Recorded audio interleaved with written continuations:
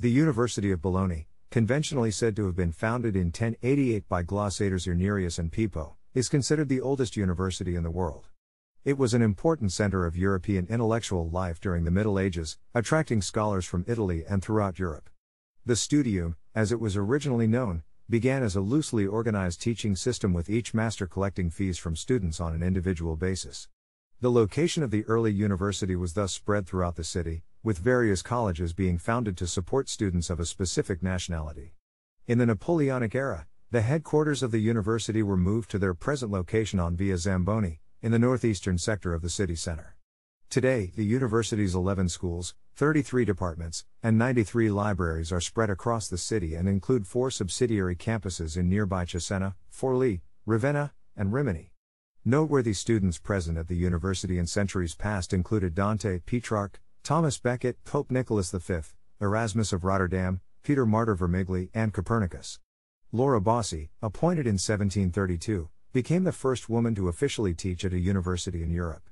In more recent history, Luigi Galvani, the discoverer of bioelectromagnetics, and Guglielmo Marconi, the pioneer of radio technology, also worked at the university. The University of Bologna remains one of the most respected and dynamic post-secondary educational institutions in Italy. To this day, Bologna is still very much a university town, with over 80,000 enrolled students in 2015. This community includes a great number of Erasmus, Socrates, and overseas students. The university's botanical garden, the Orto Botanico dell'Università di Bologna, was established in 1568. It is the 4th oldest in Europe. Johns Hopkins University maintains its Bologna Center in the city, which hosts one of the overseas campuses of the School of Advanced International Studies. SE Bologna was founded in 1955 as the first campus of a U.S. postgraduate school to open in Europe. It was inspired by Marshall Plan efforts to build a cultural bridge between America and Europe. Today, the Bologna Center also hosts the Associazione Italo-Americana Luciano Finelli, which supports cross-cultural awareness and exchange between Italy and the United States. In addition, Bologna hosts a music school, Conservatorio Giovanni Battista Martini, established in 1804, and an art school, Accademia di Belle Arti di Bologna, founded in 1802. Both institutions were born as part of the reforms introduced by Napoleon Bonaparte. Over the centuries, Bologna has acquired many nicknames. The fat refers to its cuisine, in which the most famous specialities are prepared using rich meats, egg pasta and dairy products, such as butter and parmesan. Another nickname that has been given to the city is the Red, which was originally used as a reference to the color of the buildings in the city center, has later become connected with the communist ideology supported by the majority of the population, in particular after World War II. Until the election of a center-right mayor in 1999, the city was renowned as a bastion of the Italian Communist Party. The center-left regained power again in the 2004 mayoral elections, with the election of Sergio Cafferati. It was one of the first European cities to experiment with the concept of free public transport. Bologna has also 2 other nicknames. The first one, the Towered, refers to the high number of medieval towers that can be found in the city, even if today only 24 towers are still standing. The second one, the Learned, is a reference to its university. The city of Bologna became a UNESCO City of Music on May 26, 2006.